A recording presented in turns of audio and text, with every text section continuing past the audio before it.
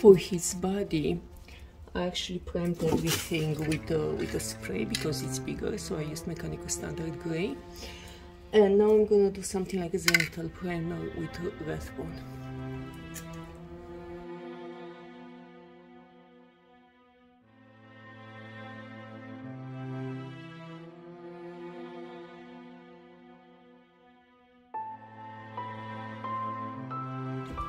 Moving on to the outfit, for what I've decided to do is have the shirt looking like a jeans t-shirt. That's why I'm using this one.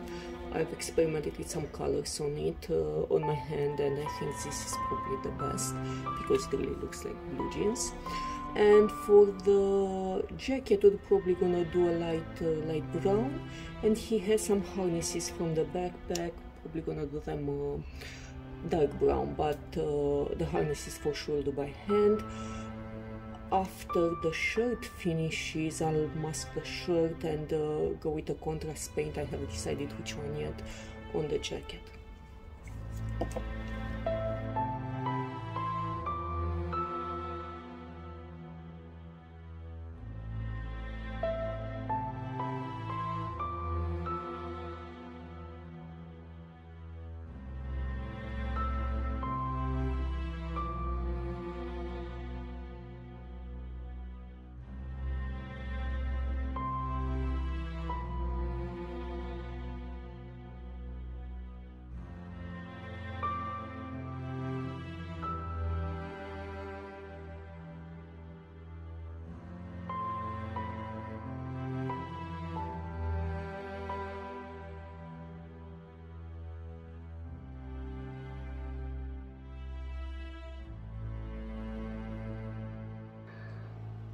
Now what I have done in the meantime is that on his hair all over, after fixing the hairline, I put a earth shade because this will give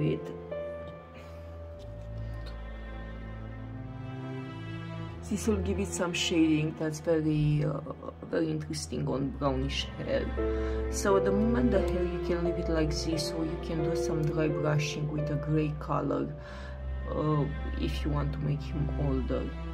But for the moment, as I mentioned, I just finished the hairline, and then I applied all over the glass shade, and we're letting it dry obviously quite a bit.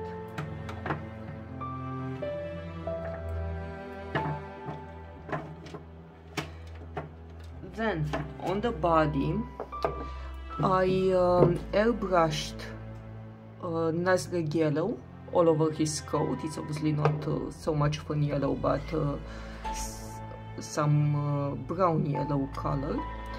And now on this harness, I'm gonna make it darker, and I was thinking of using wildwood, which is primarily a brown, quite a dark brown. And again, because I need to let it dry, I'm just gonna do it now, and then so I'm not painting anymore today. It will be just in time for it to dry. It's a contrast, so because it's a contrast, it will beautifully go into all the details, you see. Pay attention to what you're doing. I'm applying it by hand, I'm not masking anymore. I'm not a big fan of masking anyway.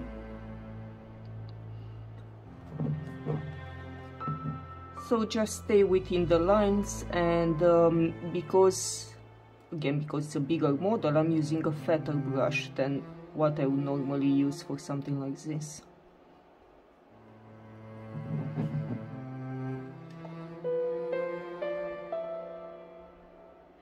Then I'll see what I'll do with the margins. I never know what to do with the margins when we're talking about busts. So if you have any idea, just let me know in the comments below. I think in the past I just did them black, and I kind of like the effect, but I never know what you're supposed to do with them. After it dries, I will have to do some more finessings, because you see where the jacket meets the coat, there is some color transfer. That's inevitable even with with all the masking, and it's not the end of the world because you just fix it with a finer brush once the model is done. Yeah. So now I'm just gonna continue the harness and let it.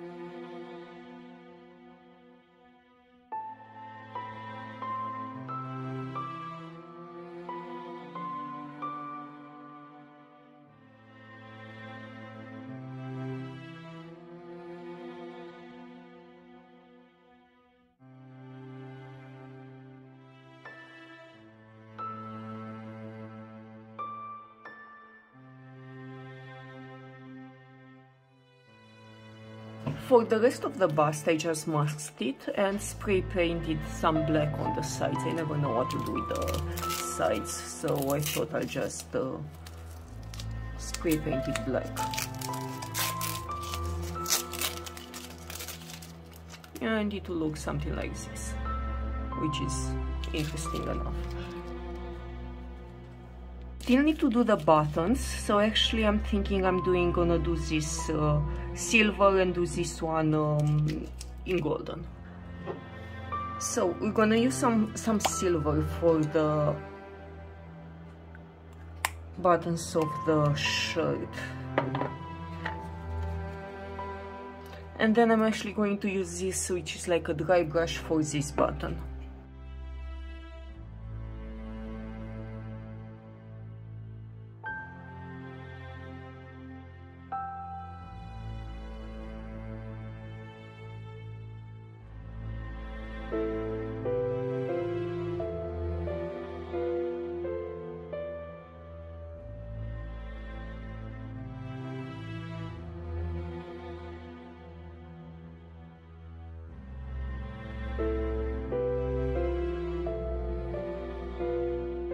Now there are some corrections we need to do, so where I spray painted it and it didn't go too well, I'm just gonna use the same blue. I have some white handy in case it's too black, but because it's at the joints where the coat meets the shirt, it should be good enough. Yeah, it blends well enough, so I'm not gonna bother diluting it to make it lighter. Yeah, and I also made a mistake when I did this button, so it will be the same. I'm just going slowly around it.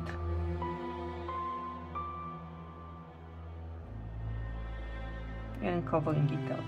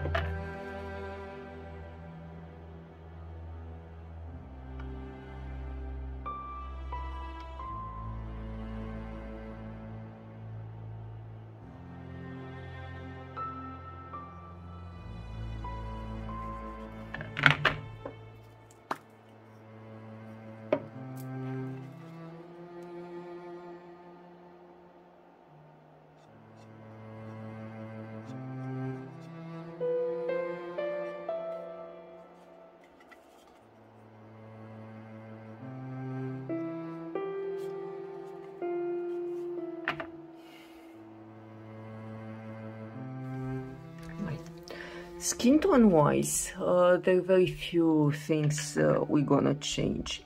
I had some felts here. I'm obviously not gonna redo them again. For whatever reason, there are some holes, gonna make him bloody, and that's it. But as I was saying some time ago, if you are a beginner, this is what you want to look for. So you can see, first of all, I hope the camera captures them. You can see the details in the skin, and especially you can see the details in the eye.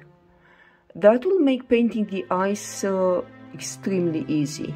So what you see, it's actually a hole for the pupil, so you just drop some black in it, and this part, which is already carved out and how can I say, already made 3D, you're just gonna paint them with some color brown in his case. I'm actually going to try another method for the eyes. We'll see if it works. I'll leave it in. If not, just do the regular process we're normally doing. Now, I was saying that the process will be pretty much the same. I'm applying a base layer, which is a mix of these 4 colors from a painter, from this each, and one. Gonna let it dry. Then I'm gonna dry brush with something like this, a very big fluffy brush with a lighter color, but probably mixed a little bit with this because he's not such a light-skinned person. And as a general rule, Latino people tend to have a little bit more warmth in their skin. Warmth means they have yellow. After I do the dry brushing, I will do the speckling with, you know, this color and a better brush, and you just pat it with a brush. But after that dries, I'm gonna be applying this tan glaze, which is obviously a yellow glaze. I'm gonna be applying it more like a wash, which is a step I not normally do. When you want to give a tint of tan or a tint of warmth to the skin, this is very, very good. Just apply it all over. For the hair, because he's more older, let's say, in the TV show, I'm actually going to apply all over the Mechanical Standard Grey, and then most likely shade with Earth Shade, Agra's Earth Shade, and do some highlight with Dry Stone or some grey as well. For the beard, most likely we're gonna be using watercolor pencil because it's easier, and pastels. The process is 90% similar. The only difference is that we're going to be applying the tan glaze, which you don't normally do, and the hair will also going to be made with Mechanical Standard Grey. You've noticed that hair on the face I never tend to do with paint because I think it's difficult to control. I'd rather go into the pencils and the pastels and mix them together. Now, even if it's a larger model, obviously, I told you that paint for Miami Painter is excellent in terms of coverage and the way it mixes and the way it behaves. So I'm actually just going to be using a bigger brush to apply it all over where the skin is, and normally let it dry.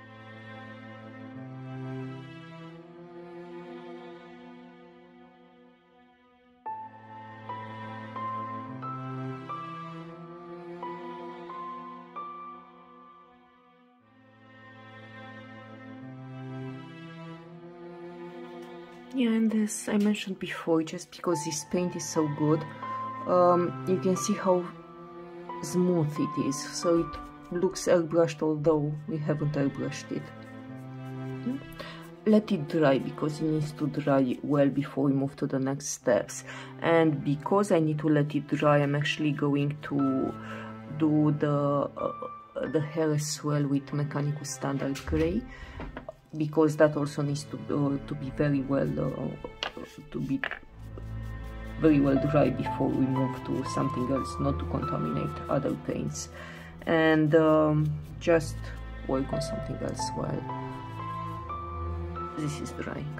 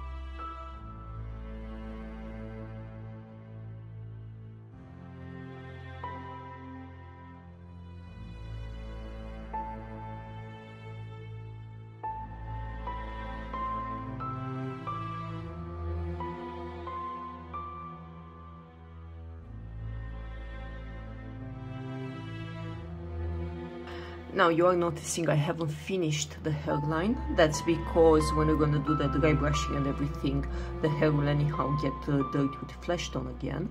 So I won't be doing that until the very end, after I apply this and I know I have finished pretty much with the paints. And then I'm gonna be using something like a very fine brush to do all the details and individual hairs that are along the perimeter of the face. Now I just want the big base down so it can have some time to dry. Now this is quite dry, meaning I can move on to the next step.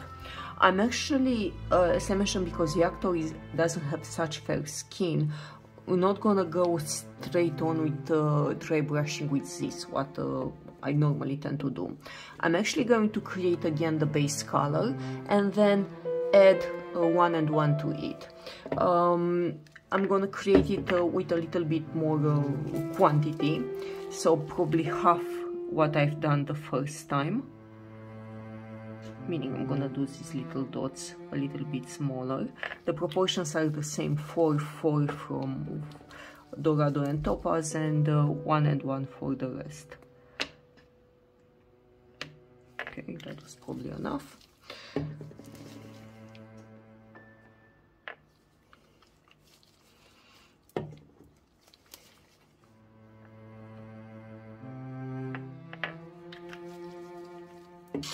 And I'm gonna add 1 and 1 of this.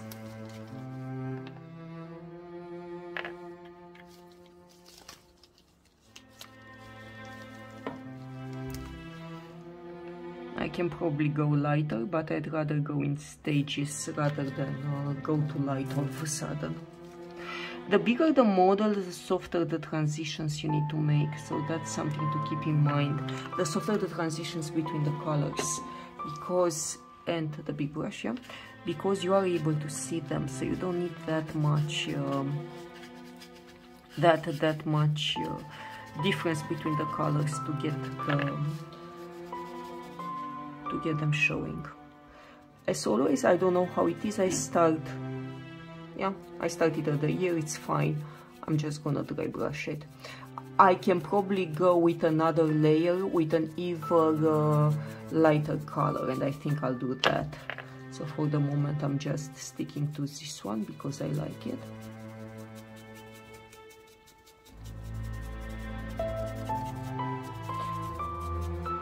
And what's happening now is that the base layer that we have put down, which was darker, will remain in all the sculpted pores. I'm hoping you can see it.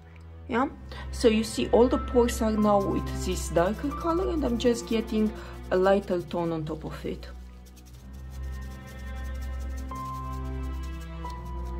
Okay, so this is very nice. You see how airbrushed it looks, and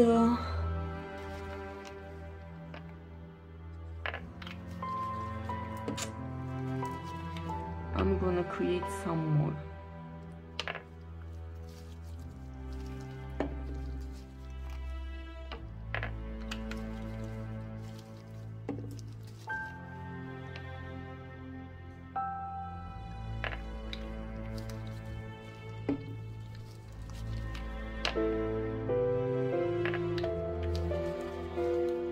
And dry brush this one lighter.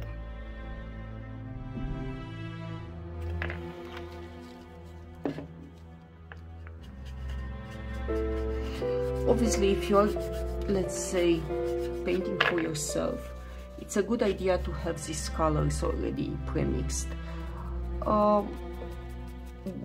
Obviously, it will depend on the characters you're normally painting, but if for me 90% of them are exactly the same, so I pretty much always use the same colors.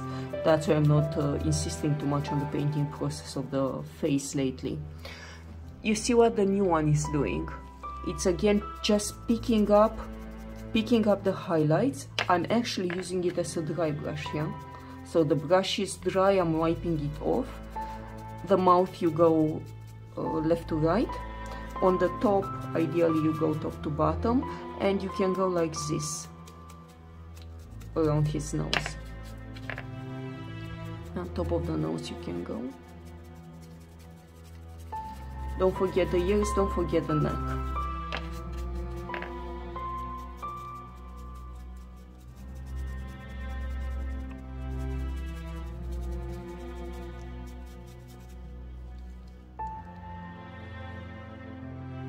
Hoping the camera is picking up the different nuances.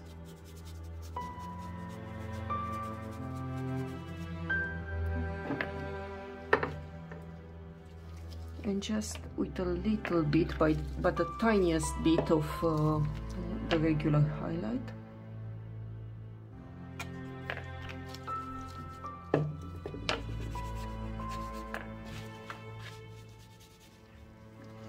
Very light hand.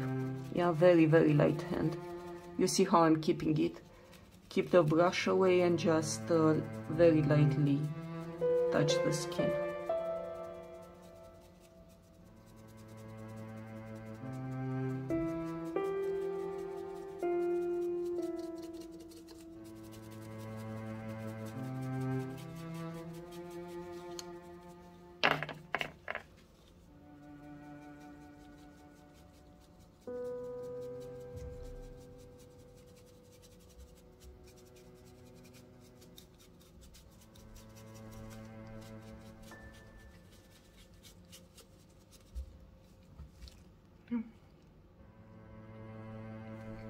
Okay, now we're gonna move on to the speckling.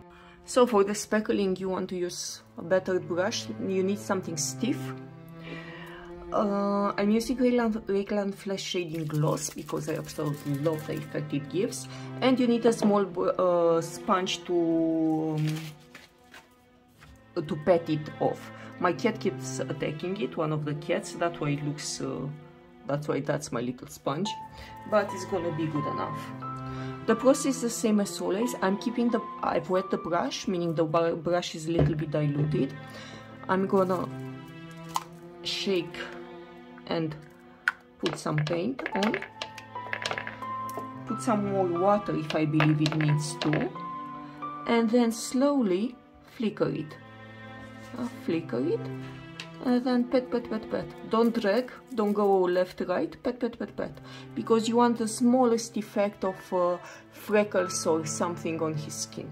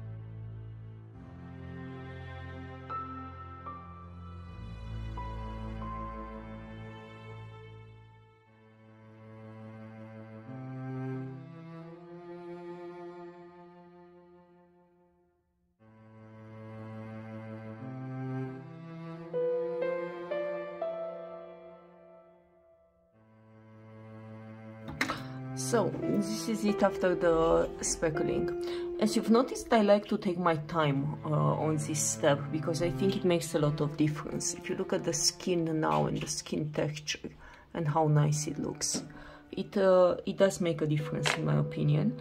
And as you've noticed, I tend to apply it around the perimeter more intensely, but anyhow all throughout. Don't try to contour with it, so don't go more intensely under the jawline or under the cheekbones, because you don't have more skin defects in those areas. The unevenness that we have, if you look, even if you're on your skin on your arm, it's all over. So you want to apply this all over, and I like to go in passes. It's always easier to build up rather than take off. That's why I start with a wet brush. Start small. Because it's a bigger model, I could do the speckles a little bit rougher, and the effect is still nice. And then I just went again and again where I thought it needed more intensity until I got to this step. And Now, as I mentioned, we're doing this step with a tan glaze, and because this also needs to dry, I'm going to be doing the hairline with mechanical standard gray, because we're pretty much done with the wet colors. For the hairline, as I mentioned, I'm using this, and I'll most likely do it off, I'll 100% do it offline, because you need to get a magnifying glass and get up close in order to be able to do everything. The whole idea is to follow what is painted and don't go with blocks of color. Just small strokes with a paint that's quite diluted. You've noticed when I applied it on the hair as well, it was quite diluted. So for this, I'm just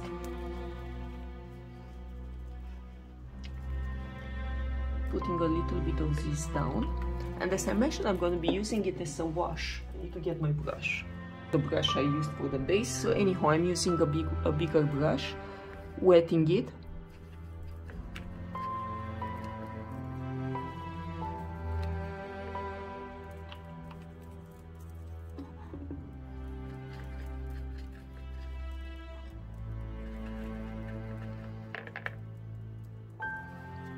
Don't know how it will behave, go on the back. So this is enough. Yeah, you don't want him to be overly yellow, but you want this yellow tint now all over his skin.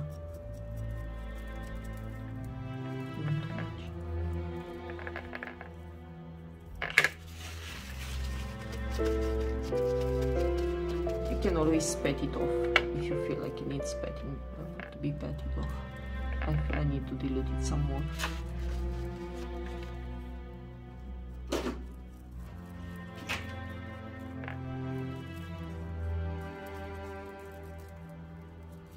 Don't let it pull intensively. You want a hint of color to the skin, that's all. Like I did now, so I'll have to remove this.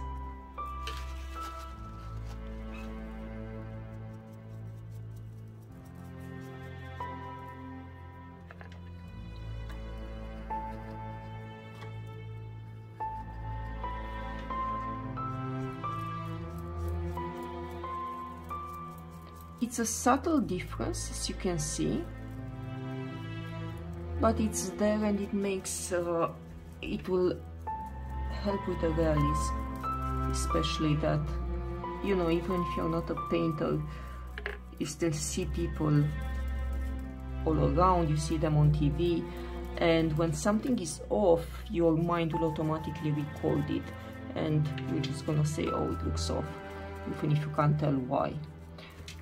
So when you're doing actors, try to look at their pictures, and you don't need to go into color theory that much, but just try to get the tone right. You don't want to make them too yellow, and you don't want to make them too pink or too cool toned.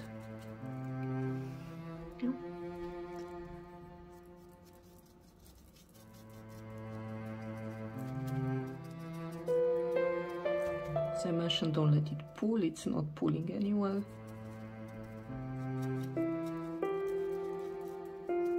So I just applied it.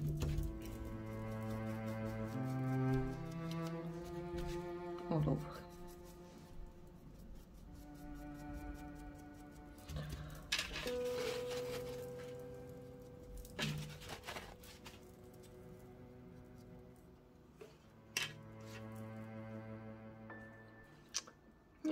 Do the hairline and let it dry. So moving on to the eyes now, and the process is similar to everything that you have seen before, and we're actually going to be I'll be linking below the more detailed tutorial. Starting with black, we're gonna line the upper lash line, and because we have those pupils already, you just want to drop some black inside it. And then mixing black, blue and whitish, you're gonna paint the white of the eye. And then for the color of the iris, we're actually gonna apply some obviously brown, mixture of brown and gold. You need to get up close, so you need a magnifying glass, and pay very much attention to what you're doing. So this is the first step. I lined the upper lash line with black. Now I'm gonna do the white of the eye with white and black. This is the second step. So as you can see, I just put the white of the eye, and I drop some black where the sculpt was for the pupil. Now just gonna put some brown all throughout. I have been experimenting lately with new methods to do the eyes. As you can see, they're a little bit different to what we normally do. What has always bothered me about the acrylics is that because we're working with something so small, they dry very fast, and you don't have a smooth transition between the colors. Also, obviously, if you make any mistake, because it's paint, you need to go into the white and correct it with the white and everything. So this isn't the formal tutorial. This is actually the second time I'm doing this method. I'll do a more proper tutorial at some point, but you probably can figure out what's happening. If you want, you can experiment with this on your own. I'll be using pencils to color in the eyes. The main advantage is that obviously you can make mistakes and you can blend them very well. So if you want to do like let's say a darker rim, and slowly blend it in, you see it's much more easier. And you can always come back with paint afterwards and with water afterwards and correct it if you don't like it. Yeah, because all you have to do is water the brush and it will blend just right out. So you don't have to worry about pretty much anything, you know, when it comes to painting eyes anymore. So what I want to do now, I put some brown color on, this brown, and then I put something like yellow, not this one, I think it's underneath, to create some dimensions. But now what I'm doing is that I'm going towards the rim and make the rim darker and also do little lines inside. So don't do the white lines in, but do the dark lines in to get some more of a 3D effect.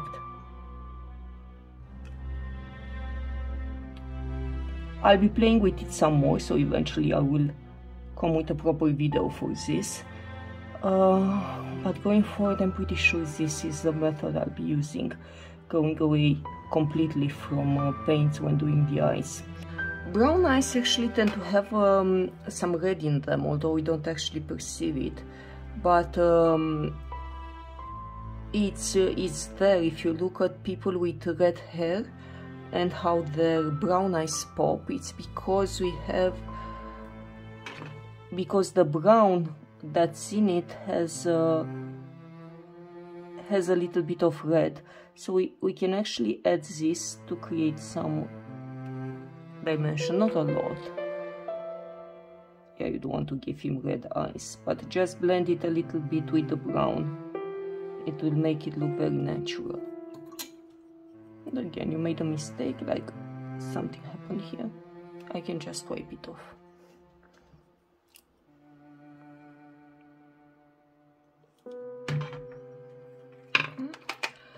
The highlight you can do with any yellow. I'm still experimenting, as I've mentioned, to see which yellow I like the most. In the eyes, we tend to have colors that are not saturated, meaning they're not that vibrant. So I think something like this will probably work the best. And you probably noticed I tend to do a highlight around the black of the eye. Not really showing up intensively, but on the other hand it will look more natural.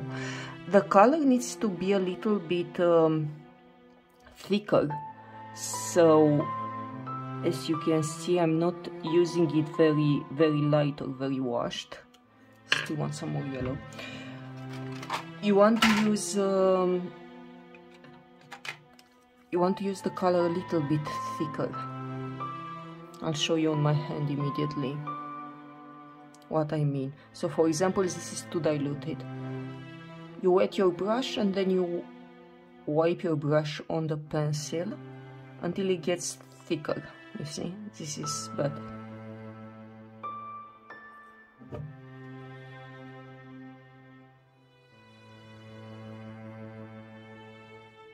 Okay, I like this yellow more.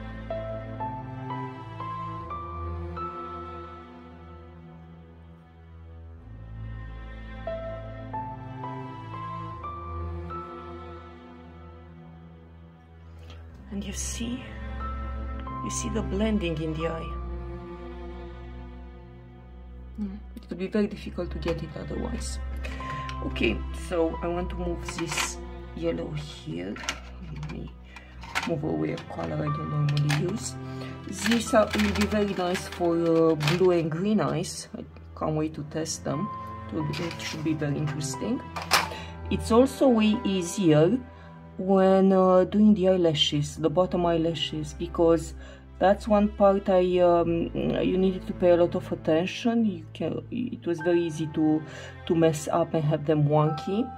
But now I'm just here, I'm with a very fine brush already. You can see how little lines I can do. And it's very easy to do this, you see? And again, you don't like it, you can just wipe them off. And they will wipe off. Obviously this requires a little bit of a change in the steps, or because you can't do pastels if you're using anything wet. That's why I haven't applied the pastels yet, which I normally would have done, let's say, until this stage.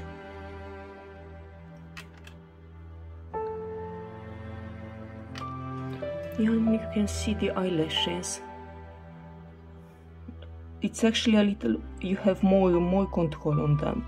You remember with the eyelashes, you need to do something like a comma, and don't do them evenly. We usually tend to have patches that appear darker, that are grouped together. So don't do them more like this. Do them like this. And you can see how easy it is with this pencil. Obviously, because we're gonna seal it, if you seal it with satin varnish at the end, you can even manipulate the toys pretty without any form of concern afterwards, and the pencil will not dry off. So you can see, for example, here I think it's the patch I did here, it's too much. I just wet my brush, put it in, and I can wipe it right off. You can't do that with paint. Just fixing something like this would have been a disaster.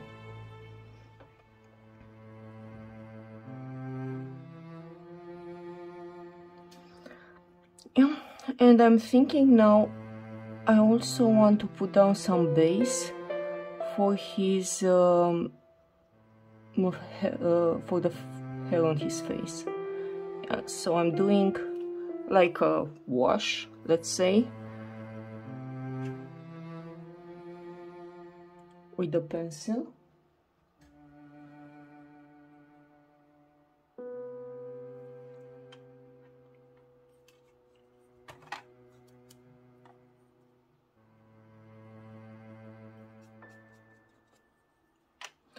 I'll especially have to do it here.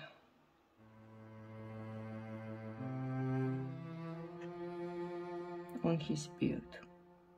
On his mustache, because he has a darker mustache. And another thing I didn't like about using paints on the eyes is that you need to use brushes that are this small and just destroy them so fast. I mean, you could have used the brush maybe, I don't know, 10 times, 10 to 15 times, and then it would have been destroyed. And the small ones are expensive. That's why I was trying to find another way to do them. And I think pencils, for me at least, is the way to go. Okay, so using this fine brush and the black pencil, you see I'm only with the black pencil, I'll actually be going on the hair now, just to have some dimension.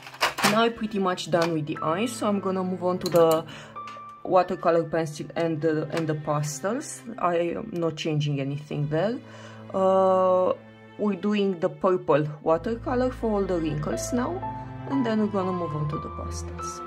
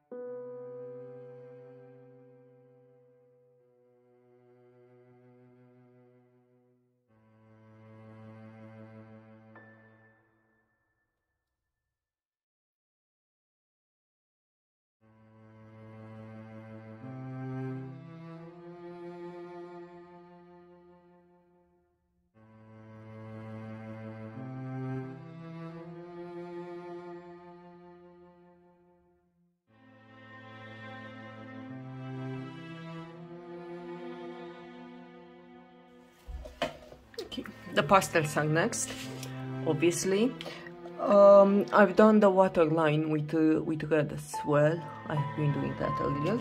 Nothing changes for the moment with the pastel, except the fact that because it's a bigger model, we're gonna use some bigger brushes. So it's obviously apply it to what you have. If you're printing these smaller, the regular brushes are helpful. I am doing, let's say, a little bit of orange coating, because as I mentioned, Pedro is a little bit more warm toned, but not too much. And you remember the yellow, the orange tends to go primarily on the forehead. I want to use some on his lips actually as well, so I'm using a darker orange.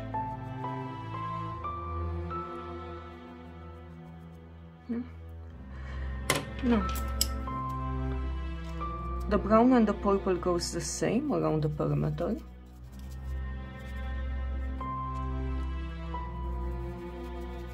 Just a bigger brush for the face. When we go into the eyes, we're gonna be using the small brush. Actually, the rest is the same, just the brush changes a little bit.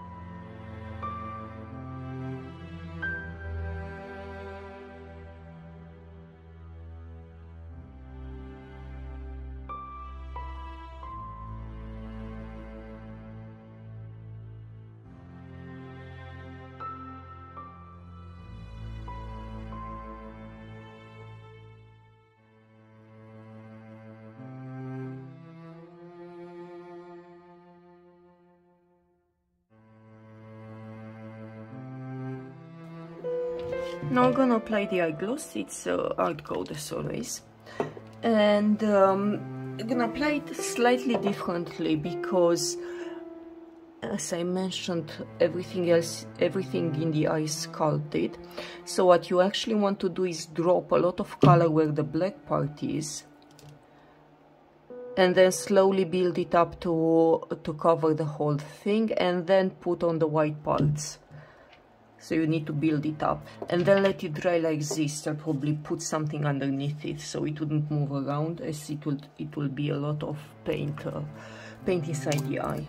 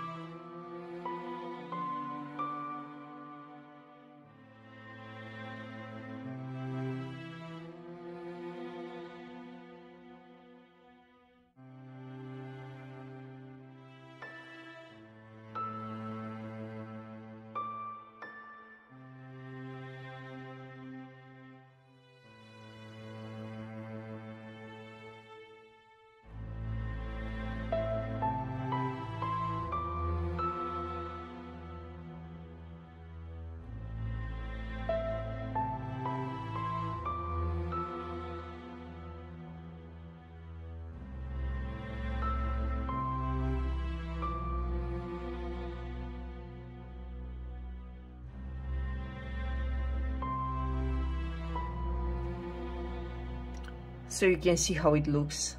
As I mentioned, it's a lot of paint, and you want it like this in order for it to look interesting, because that will actually mimic the transparent part we have in our eyes. It will obviously not remain like this, it will dry clear, but you need to let it dry. So if we tilt this head now, it will all move around, and you don't want that.